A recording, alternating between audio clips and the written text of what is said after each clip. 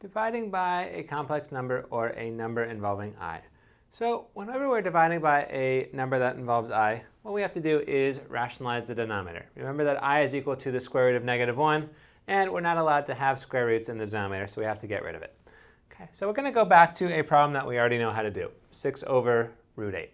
So whenever we're dealing with a problem like this, we have to rationalize the denominator, get rid of that square root.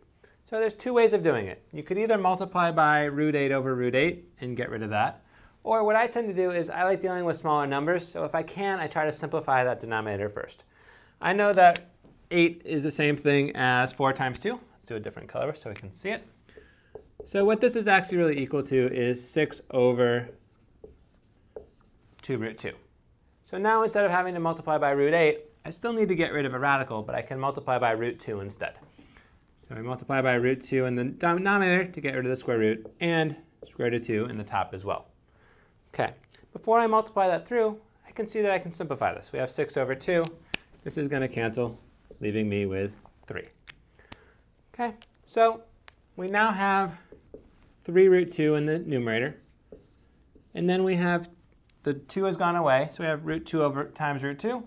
Square roots, when you multiply them together, they just cancel each other out, and we're leaving us with what's inside, which is 2. So what we ended up with is 3 root 2 over 2.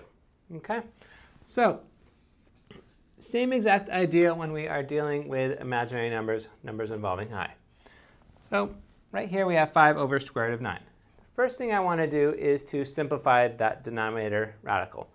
Okay, this is square root of 9 is 3, so this is going to be 3i in the denominator. Okay, so rewriting this, we have 5 over 3i. The 3 isn't presenting a problem, so we can leave it as is. But what we really want to do is get rid of that I.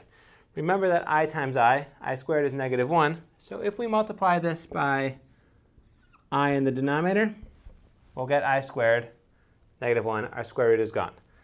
We have to multiply by 1, so we need an I in the top as well.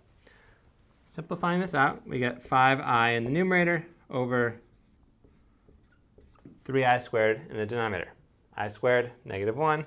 So this just becomes -5i over 3.